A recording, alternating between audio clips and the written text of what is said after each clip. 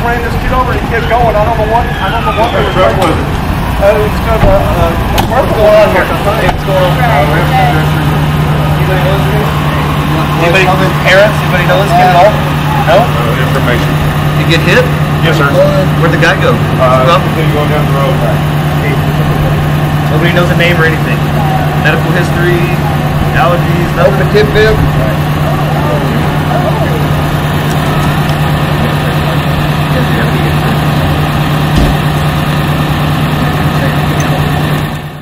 My name is Mason Matthews, M-A-S-O-N-M-A-T-T-H-E-W-S, and I am the EMS Administrator for San Angelo Fire Department. Okay, well, I guess I'll just go ahead and go first. Yeah, cool. Can you just tell us about, just a little bit about what you guys are up to? Yeah, so this is our second year getting to come and participate in this event, Angelo State. And it's, you know, anytime that we can show what we're doing, right, what we do as a fire department, a lot of times I think people think like, oh yeah, they're firemen, right, we do a lot more than that. We are in healthcare, you know, we're paramedics, right, we run 911 for the fire trucks cover the city. Our EMS system covers the entire county, all of Tonkin County. And we make a lot of ambulance runs daily. So it's important that, especially as these young people are trying to choose a career in healthcare, that you get to see what that looks like. You know? I think most of these kids are wanting to go into nursing school. So, you know, they get to see pre-hospital, like what it looks like, what's about to happen. And in our job in healthcare, it's important to have and show everybody perspectives, right? What does it look like in our world? Because their world in a hospital is going to look really different. Anytime we can showcase what we do and show how much we love this job and encourage people to choose, this profession, we're all for it. So.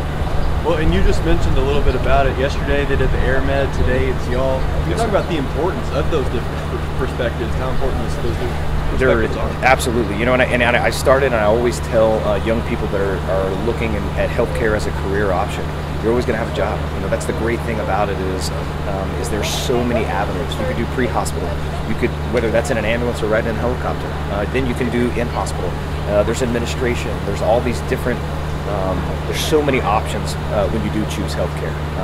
It's so important, right? You're dealing with, there's never, people are always going to get hurt. People are always going to get sick. It's needed. There's a lot of our firefighters that have worked at Air Med as well, so, you see this cross, intertwining of, we have medics that work at the hospital, they're also nurses, right? Some of the nurses work in EMS, so I mean, there's all this big, mingle of all the different areas, and we love any opportunity that we can get in front of young people and say, hey, this is what we do, this is what it looks like, because we're trying to build the next workforce, right? We're not going to work here forever, right? And there's got to be people that are interested in this because it's needed. 911 is never going to go away. So, for the students that may be on the fence about doing the EMS route, what do you say? What do you enjoy the most about it? Absolutely. So the adrenaline. I was telling those guys, these kids, they ask, well, what's the craziest call that you've gone to? When you think about that, you can show up to work at 7 a.m., right, and possibly go on a cardiac arrest, right, where someone's leaving this world, right? You show up and we do the best we can. Sometimes there's a good outcome, sometimes there's a bad outcome. The next call is someone's broken their leg, and then the third call is someone's having a baby. And if you think about that, before 10 o'clock, you haven't even had breakfast. You've gone from the drastic difference between someone leaving the world, someone's life changing forever, and then a brand new life starting, and it's not even breakfast. That puts this job in, what it's like in a nutshell. And when you think of it that way, why would you want to work anywhere else, in my opinion? I mean, the adrenaline is just crazy. And it's just really important, right? People's lives are going to be changed forever, whether it's they're hurt, they're sick, right? The ripple effect that has on someone and their family. And you're right front and center, right? You're right front and center and having an effect on it. So, pretty cool. Well, you mentioned it before we started rolling, but you said that these campers have some great questions. Yes. What's just one thing that you hope, if anything at all, they walk away with after this experience? One is a respect for what we do. I think that sometimes, our job gets portrayed in the media and on shows, and it's very dramatic, right? This is a very dramatic career field, EMS and fire. But I love how pointed their questions are. It's not just like, oh, do y'all do this at the station? No, they want to know what's the crazy stuff you've been to, right? What happens when you show up and you know, a mom or dad's asking about their kid, or you know, or it is a kid and the kid can't tell you what's wrong, you know, or the person's unconscious and they can't even tell you what's wrong. How do you get there? How do you figure that out? That's some pretty advanced questioning, you know, and I think it speaks volumes that you know, why they're here, what this camp does, right? What their mind frame, why they're in this camp. They're not just here because it's summer and there's nothing to do, right? They're here because, hey, I want to do this, you know, and I want to be in that career field, and they're trying to find out as much as they can. I think that's pretty impressive.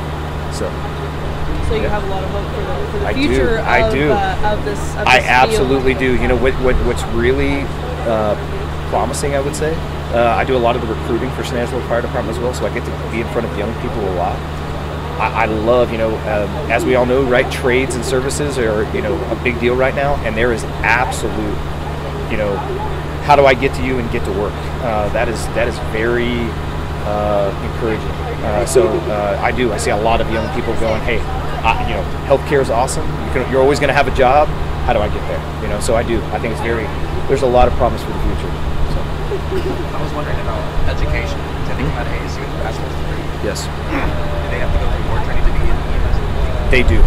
You know, so you have to go through paramedic school. Now, San Angelo Fire will train you to do so. You know, so if you apply, we'll put you through fire school, we'll put you through paramedic school, and you come out on the other side with the highest level of fire certification you can have and the highest level of EMS certification you have. Not everywhere is like that, but San Angelo Fire is. And that's something we worked really hard as a department, is we want you to show up and we want to mold you into what we think you need to be and what's going to make you successful to serve our citizens.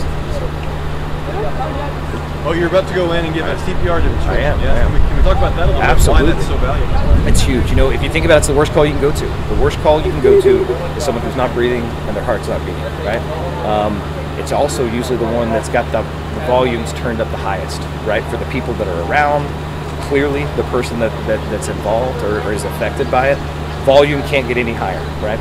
What I really like about this hands-only CPR program, and we get to teach this at schools, it's now required for kids to graduate high school, is, you know, it takes the worst possible thing that can happen in our society, which is someone's heart's not beating, and it gives the layperson this confidence of, I really don't know much, but I know how to do that, right? And when you think about it like that, that's good for everyone. If we can go out into our community and give everybody that training, none of us need to worry, because that means we're going to get the best chance for a good outcome, right? And all you're really doing is bridging that gap between it happening and then 911 actually arriving. Someone's got a call and all that stuff, and when we get here, we're going to do a great job. Well, what's happening in that gap, right? And that's what's so big about this, is we're trying to build a resiliency within our community to bridge that gap. So. My name is Tanisha, Tanisha. Last name? Ganatra, Ganatra. Cora, Cora. Bush, Busch. Okay, and then can y'all tell me where y'all are from, how y'all ended up here, and what y'all think about today's event? I'm from Dallas, Texas, and I heard from my teacher that this is a good camp, so she recommended it to me, and I like coming here. I'm from up in New Braunfels, and my school counselor heard about the camp, and she emailed parents of students she thought would like to go. So, and my mom just signed me up. So. Yeah. So we got the airmed people and the EMTs to come, and it was kind of cool to see how like a real life situation would be like. Like, it's definitely different from learning from the textbooks. Like, just seeing how this plays out in real life is like gives you more exposure. Like, okay, this is what you're gonna do in your career. I really like seeing how things like actually like play out, or how they'll actually happen, rather than like, again, like she said, like reading from a textbook is kind of odd because you don't really get to see it happening. You kind of have to like fit stuff in different places, and I want to go into like NICU nursing, so I think that'll definitely help with more like hands-on experiences. Okay. So are y'all interested in a career field like EMTs and EMS and stuff like that? Probably somewhere in the medical field, so like just getting more exposure like helps. Yeah, something working with pediatrics, but. Okay. And then what's next for you guys to camp? You all know?